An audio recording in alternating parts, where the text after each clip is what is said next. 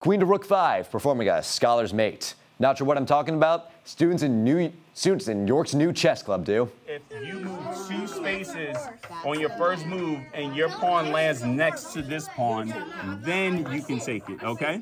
This is literally the first go-round with Chess Club. We just started the first class, I believe it was January 11th. It started with PI, Parents in Equity, and we wanted to come up with something to promote inclusion. My wife and I talked about things that we could do, that we would be interested in, that would be great for every kid to do. And I said, well, chess would be great, and any kid can do it.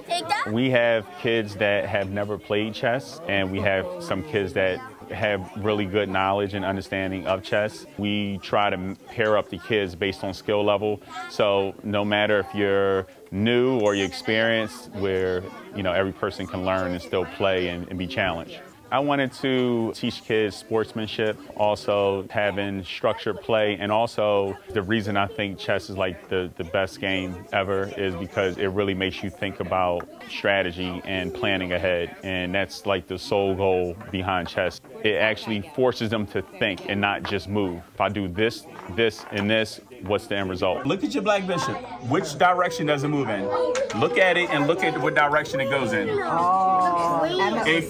could have taken his queen back. I want to do this. And Emmett was praying you didn't take that piece. My favorite part is like thinking out what strategy or opening I'm going to do. Chess is just like a way to relax and get your brain thinking.